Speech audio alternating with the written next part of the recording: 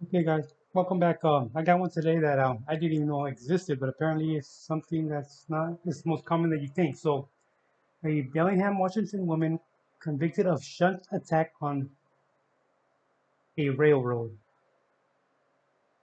which means place a device that impairs trains' safety systems such as the cross guards and track signals. So basically, the train tracks, the signals, it actually voids them out. Apparently, you rig some kind of wiring to something with a magnetic to the tracks.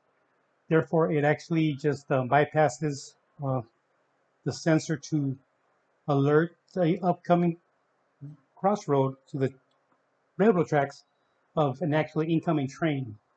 Okay, so a 28-year-old woman was convicted of violence against a railroad carrier. Now, she was one of two people arrested on the actual railway tracks near Bellingham near midnight on November 28, 2020. She was convicted of placing a shunt, a device that interferes with the train signals on the tracks. And apparently, she took it to trial, and she faces up to 20 years. She will be sentenced back in December. This coming up to December. So apparently, her and a co-defendant were observed on video surveillance walking on the tracks near a crossing, a railroad crossing. Sheriff's deputies responded to the scene. The defendants were detained for trespassing, and a shunt was found on the track near where the deputies had first encountered them. He was carrying a paper bag containing wire, a drill with a brush head, a magnetic adhesive, and gloves. The wire was similar to the wires used in the shunting act incidents. The shunt that was placed on the track could have interfered with the railroad crossing guards at a specific street. And and the scary part is a train carrying crude oil, among other cargo, was scheduled to come through that area soon after the incident. And apparently, they disrupted the actual signal system designed to stop trains from crashing into each other or crashing into cars. A car driving through the intersection near the shunt would have no warning that there was an actual train coming.